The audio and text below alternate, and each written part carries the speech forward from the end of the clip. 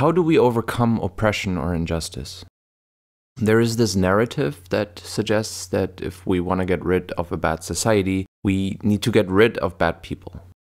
Within an unjust or oppressive society, the common target therefore becomes the elite that oppresses the others. Certain people just have too much power and money, and it is these people society needs to be freed from. There are similar narratives in regards to getting rid of sexism and racism. Overcoming sexism implies freeing society from sexist people. Overcoming racism means overcoming bigotry, or in other words, overcoming the racist dispositions of racist people. While such narratives might be tempting, they also have their limitations.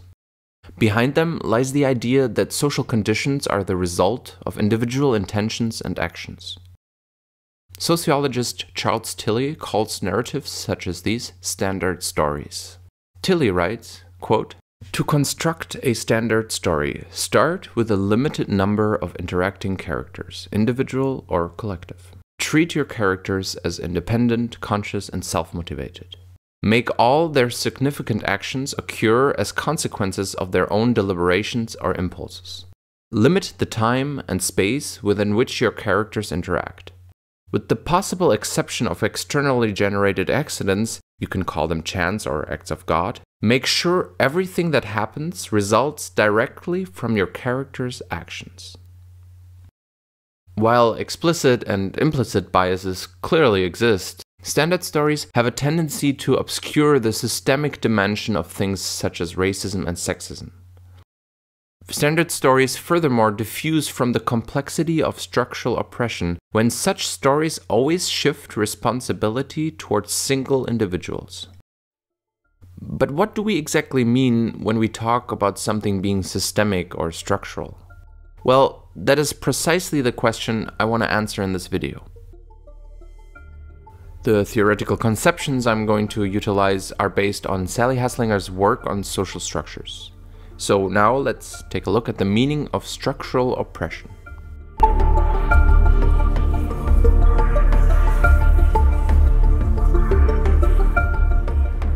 Try to imagine the following scenario. Somebody, a random person, is walking their dog. Let's say this dog is quite lazy and our fictional person wants to condition the dog to run for a tennis ball.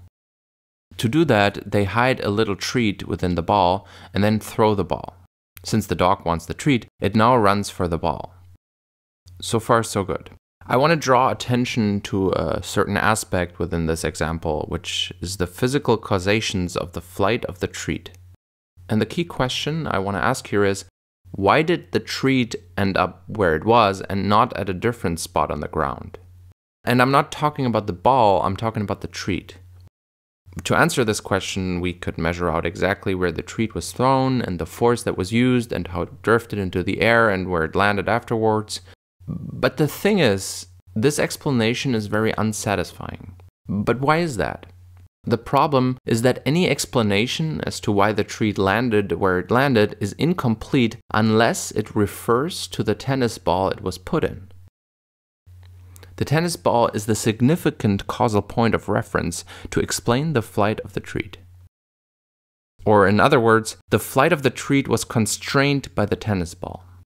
But how does this relate to the question of this video? Social philosopher Sally Haslanger says that such constraints are the defining features of structural explanations. But before we further examine such explanations, there is the underlying question as to what exactly is a structure. Haslanger borrows her conception of structures from philosopher Stuart Shapiro, whose main emphasis lies within the philosophy of mathematics. To understand his definition of structures, let's imagine two systems, System A and System B. Now, let's furthermore say that both systems share the same amount and the same kind of objects. So, in this respect, they are both similar systems. Despite that, though, the systems can still have different structures. Shapiro says that the structure of a system is defined by the relations of objects within it. So while system A and B share the same amount and kinds of objects, these objects have different relations to one another. So if structures are defined by the relations of objects within systems, we can conclude that social structures are defined by the relations of objects within social systems. But this requires further examination. For that, let's consider another example. Imagine a couple, Lisa and Larry. Lisa and Larry consider themselves to be against patriarchy, and they both want to support a feminist cause. Because of their beliefs, they also have equal decision-making power within the relationship. They also share similar capabilities in regards to being able to do domestic work and raise children. Now, at some point, they have a baby. Now imagine that they find themselves in a situation where decent childcare is beyond their means. In addition to that, there is a wage gap within their community, whereas women on average only make 70% of what men earn. Despite their progressive beliefs, it is most sensible for them to have Larry work and have Lisa do the domestic work in regards to this context, and the need to provide decent childcare for their baby.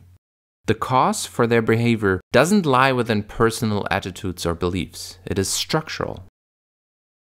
Haslanger says that within structures, individuals are merely occupiers of positions. Haslanger also calls these positions nodes. Occupying a node means that one can only act within the constraints that are determined by the set of relations that make up the structure of which the node is a part of. She writes, quote, "So it appears that structures are important to explanation because they constrain behavior of individual things insofar as they occupy nodes in the structure. The structure does not simply provide background conditions for the events in question, for it is the workings of the structure that are sometimes the proper object explanation." That means that individual intentions and actions become less relevant in regards to the fact that individuals can only act within the limitations of the nodes they're in. This also applies to people that hold positions of power. Within an individualist critique of capitalism, the problem often is that certain people hold too much power and abuse it. This can then lead to a way of thinking where the solutions are to change capitalism by getting rid of the greedy capitalists. Within a systemic critique instead, the problem becomes the distribution of power itself, which is determined by structural relations. Structural oppression then occurs because of an unjust structural distribution of power. Haslanger notes that this type of oppression can be very much happening without an actual oppressor. Just like we've seen with Larry and Lisa, certain groups of people can, in theory at least, very much be systemically oppressed by certain structural factors, such as laws, even if the privileged people of the same community do not intentionally want to oppress them. This doesn't ignore the fact that people that find themselves in positions of power will have the tendency to wanting to not lose their privilege. But if we want meaningful change to happen, the simple narrative of the greedy capitalists being the problem might actually obscure the problems more than it actually understands them. Instead, understanding how structures of oppression work and are systemically related should be the key objective for changing such structures. Sally Haslanger writes, quote, "Focusing entirely on individuals and their wrongdoings can prevent one from noticing that social power, the power typically abused in oppressive settings, is relational. It depends on the institutions and practices that structure our relationships to one another. When structures distribute power unjustly, the illegitimate imbalance of power becomes the issue rather than an individual abuse of power per se. But this is not the only way in which structures can constrain individual behavior. We have seen how structures are social relations within which individuals are nodes in the way that their structural relations limit the possibilities for social agency. Haslanger now furthermore says that structures are constituted by what she calls social practices. Within social practices, we regularly reproduce our daily social life based on the particular social meanings we hold. Haslanger also calls these social meanings behind social practices cultural schemas. They are the background of values that have significance within a particular culture and revolve around what Haslanger calls resources. Resources are what is considered valuable by the social meanings or cultural schemas. Here's an example. In our culture, knowledge is seen as valuable.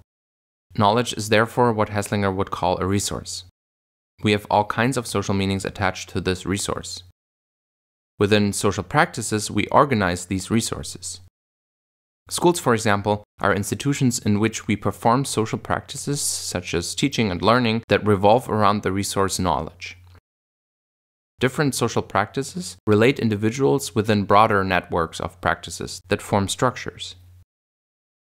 The practice of learning in schools, for example, is related to other practices such as being woken up by parents at a certain time and having breakfast with them, which is connected to other meanings and practices that revolve around certain resources. The civil family, for example, is based on certain social meanings that involve certain ideals of romantic relationships. Haslanger now argues that these social meanings are another aspect of structural constraints. Let's, for example, consider sexism and the objectification of women, which, if you're interested, I've made a video about. Men are socialized into certain social meanings within which it is desirable to seduce women. But even in a broader sense, women are objectified within Western cultural schemas. These social meanings are part of a certain culture. They are constantly enforced and internalized within families, friends, and media. Again, we are dealing with a systemic issue that we cannot fix by holding responsible a few sexist individuals. Doing that merely scratches the surface of the problem and tries to fix it by eradicating the symptoms of a deeper issue. To really overcome the problem, we will have to overcome the structural and the social meanings into which these individuals are socialized. Being socialized into certain social meanings, people often don't really have a choice. Haslanger writes, "In general, words and actions have meanings that go beyond the agent's intentions. In spite of the possibility of change and contestation, the effects of social meaning are in an important way non-optional. They empower or constrain individuals, whether or not the individual chooses the power or constraints. Buying a BMW has a different meaning from buying a Ford, whether the consumer intends it or not. This can be illustrated by the social meanings of racial stigmas that American philosopher Elizabeth Anderson describes. One late night in 2007, I was driving in Detroit when my oil light came on. I pulled into the nearest gas station to investigate the problem when a young black man approached me to offer help. 'Don't worry, I'm not here to rob you,' he said, holding up his hands, palms flat at face level, gesturing his innocence. 'Do you need some help with your car?' This encounter illustrates the public standing of racial stereotypes as default images that influence the interactions of black and white strangers in unstructured settings, even when both parties are prepared to disavow them. A little ritual must be performed to confirm that both parties do disavow the stigma so that cooperative interaction may proceed. This story exemplifies the impact of social meanings that are part of certain structures despite the individual intentions of individuals within these structures. Let us now consider what Haslanger calls resources, as things taken to have value or disvalue within a society. Resources are not evenly distributed. In my video about the idea of meritocracy, I talked about sociologist Pierre Bourdieu and his conception of forms of capital which are unevenly distributed within capitalist societies. This unequal distribution of resources, such as money or knowledge, can also help explain structural racism. Just take a look at this table that shows the median household income of black and white communities within the US. Such uneven distribution of resources reinforces racist structures.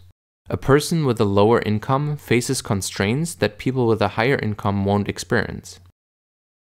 Structures that reinforce such uneven distribution of income therefore situate certain individuals within what Haslanger calls a node that comes with a certain set of limitations. But like I've said before, it is not only the oppressed that are situated within such nodes. The greedy capitalists, for example, aren't really the evil exceptions within an otherwise good world. Their actions are the result of the principle of a market in which permanent growth is required. These people are simply following this particular logic. Furthermore, the values behind that logic are ingrained in all of us, and they are part of the cultural schemas that we all share. If we want actual and meaningful change to happen, it won't happen by getting rid of the bigots and racists in the world. In fact, a moral individualism that solely shifts the responsibility towards a certain group of people might actually distract from the actual systemic dimensions of the problems we are facing and therefore becomes ideological. If we want actual change to happen, instead it is the structures we need to illuminate, understand, and overcome.